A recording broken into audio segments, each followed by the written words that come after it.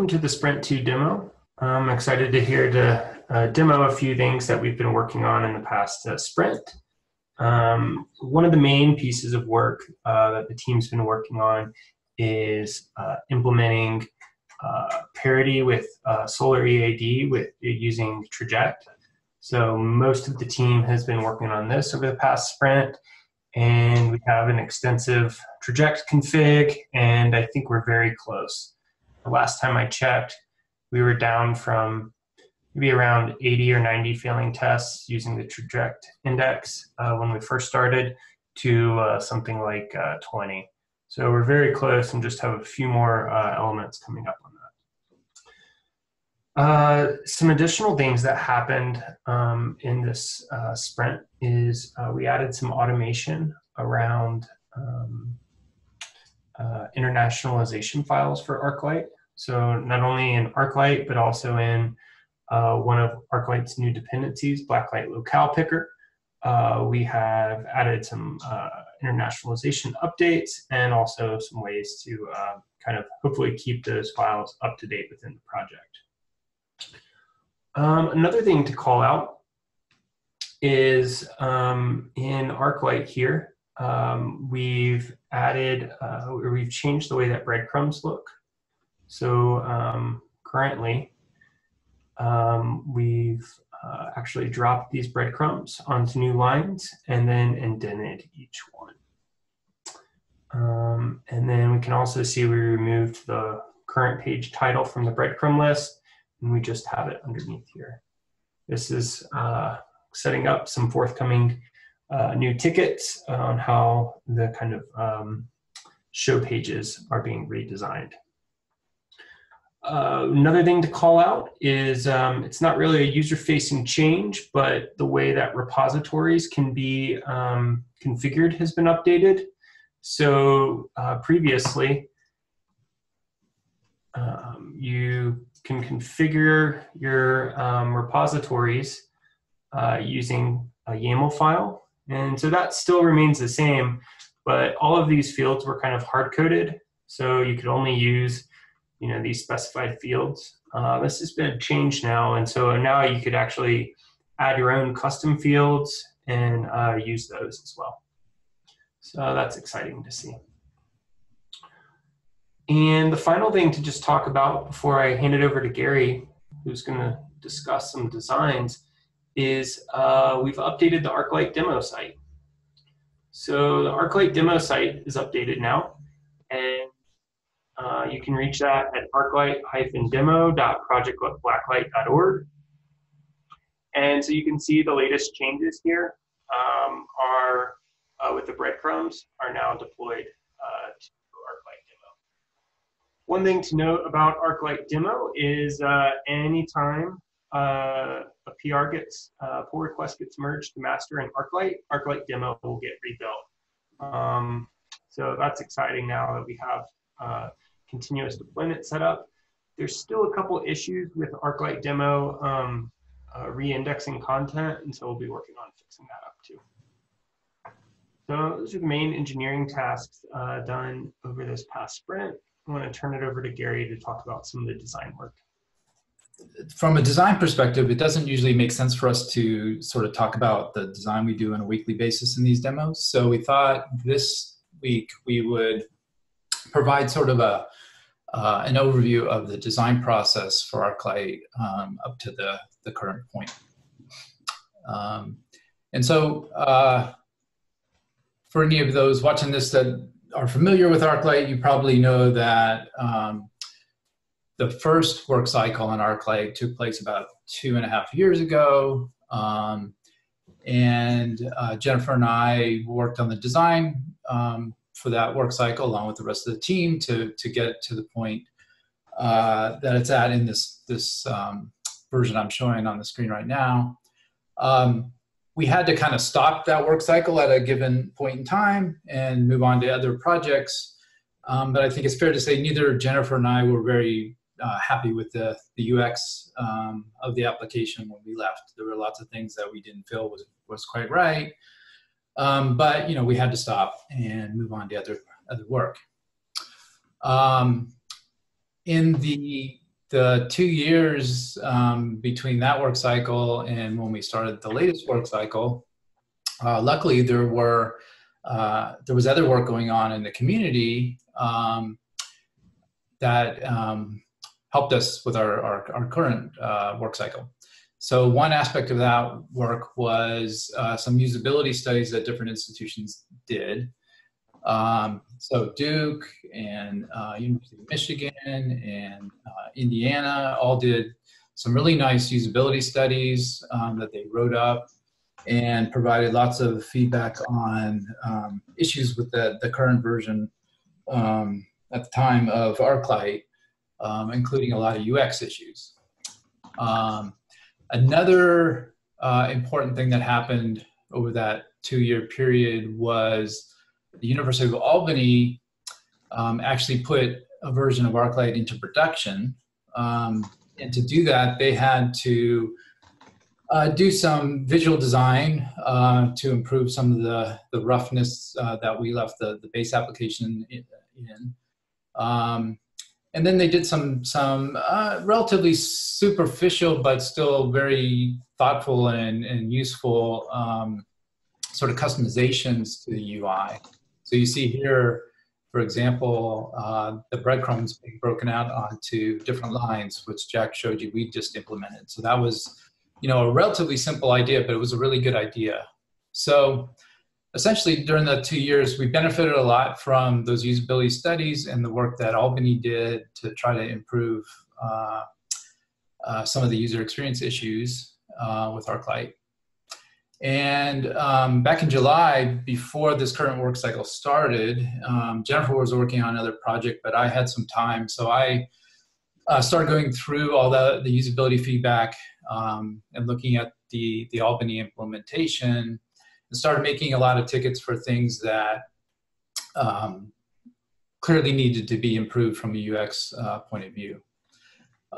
So this one ticket is a really good example of, I think, a couple of the very general issues with the UX that we wanted to improve.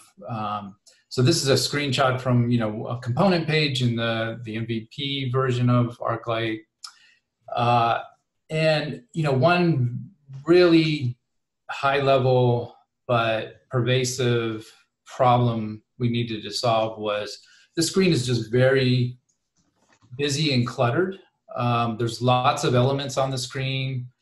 We're down components several levels deep. It's not super clear to the user, or the user has to do a fair amount of work to kind of understand exactly where they are in the hierarchy and what else is available to them in this context. And it's not really easy in this context for the user to move to another point in the collection. It's not even, they have to actually do a fair amount of work to find their way to see what is in the collection and then pick another component to look at. So those were the kind of things that we knew, were the sort of the challenges we wanted to address. And so our first sort of major redesign to try to solve some of those problems looked like this. There are a couple screens I'll show you real quick. But you can see here that we immediately sort of adopted that Albany pattern of breaking the breadcrumbs up into new lines.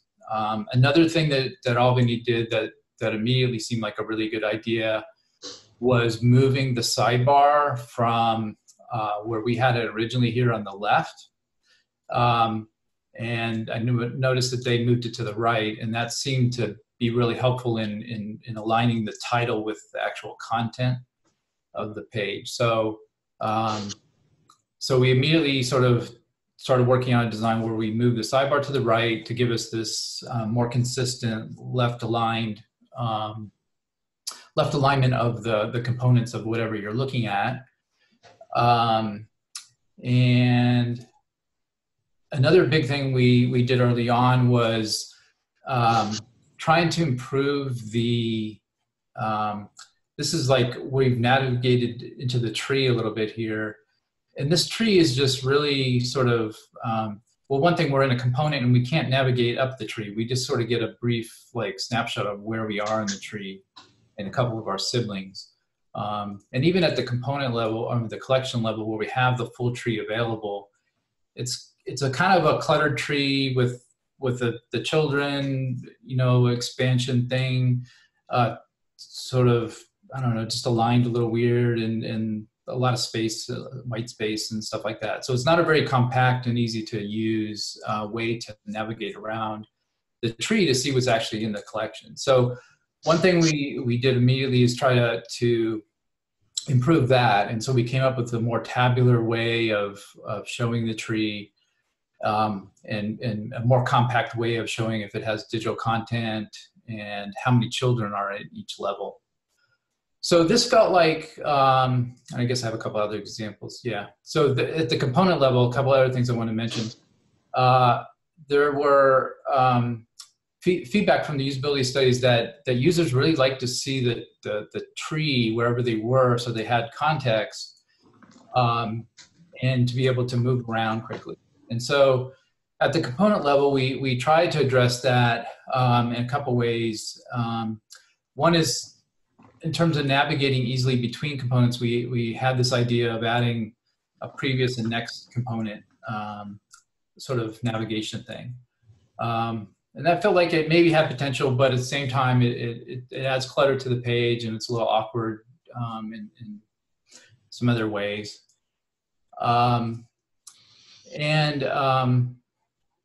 We still had this issue that Sean from Duke actually really helped us a lot understand the importance of this.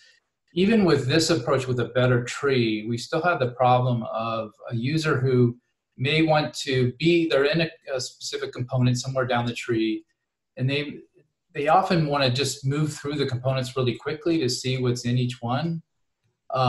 This is not a great example because all the components here, all the children have the same title, but you can imagine where the titles are different, they get interested in different ones, and they want to really quickly move through them. Well, this tree allows you to click on another one and change to that component.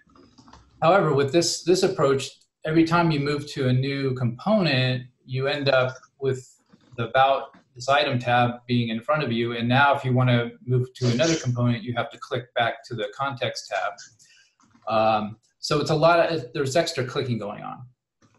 So we felt like we were on the right track with this approach. It was an improvement, but we still weren't there in terms of allowing the user to move quickly around the collection, sort of at arbitrary points in the collection without having to do extra clicks, and also to always be able to see where they're at in the collection, no matter where they are. And so some more iterations led us to what is now our current state of the design. And we have, I'll just point out a couple of the changes we made here, and Jennifer can chime in if she has additional thoughts. So here we're at the collection level, and you can see a major thing we've done here is there's no sidebar at all. So we've eliminated the sidebar, which the one benefit of that is we now have more room. We have more width. We have the full width of the page, which is helpful for a couple of the things that we're going to look at. If we go to like the tree here, you can see now that we have a lot of room to show the tree. We have all those compact sort of elements. It's just an easier tree to scan and to work with. And as we start to navigate down, you'll see that we've got this indented breadcrumb approach. And as Jack mentioned earlier, we're in the process of sort of jiggering this whole top stuff up here around the title, so the title will slot in place of the sort of terminal node of the breadcrumb.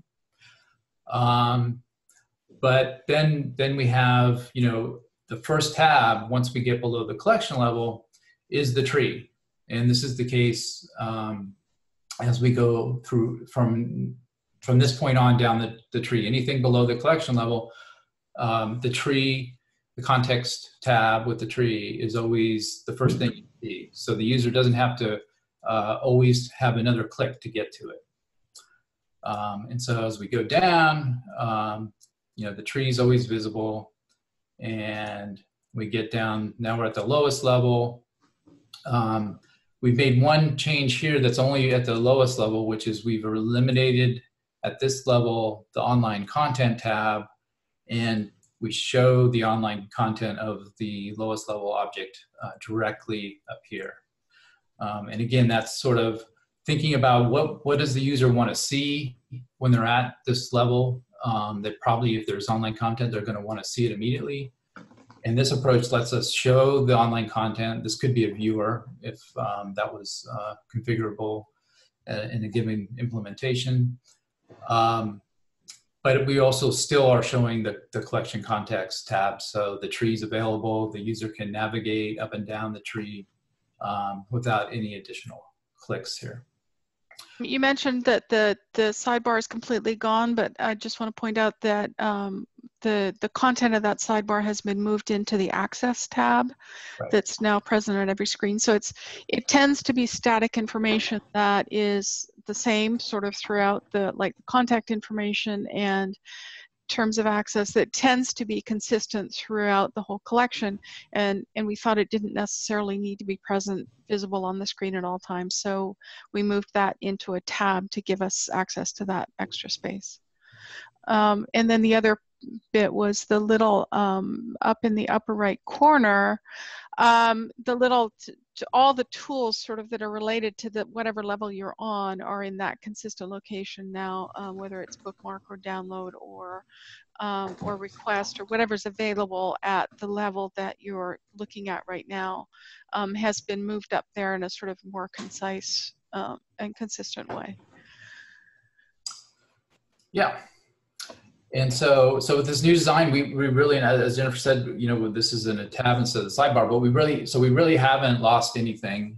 We hope, rearranged everything in a way that the UI is cleaner, but the user still has, access to the things they want to see immediately.